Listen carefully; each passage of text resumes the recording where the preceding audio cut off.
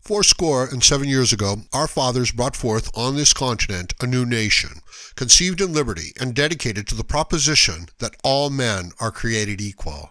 Now we are engaged in a great civil war, testing whether that nation, or any nation so conceived and so dedicated, can long endure. We are met on a great battlefield of that war. We have come to dedicate a portion of that field as a final resting place for those who here gave their lives that that nation might live. It is altogether fitting and proper that we should do this. But in a larger sense, we cannot dedicate, we cannot consecrate, we cannot hallow this ground. The brave men, living and dead, who struggled here have consecrated it, far above our poor power to add or detract.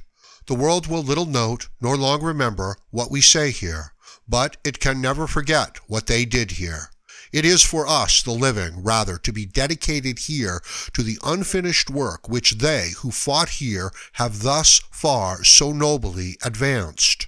It is rather for us to be here dedicated to the great task remaining before us, that from these honored dead we take increased devotion to that cause for which they gave the last full measure of devotion, that we here highly resolve that these dead shall not have died in vain, that this nation, under God, shall have a new birth of freedom, and that government of the people, by the people, for the people, shall not perish from the earth.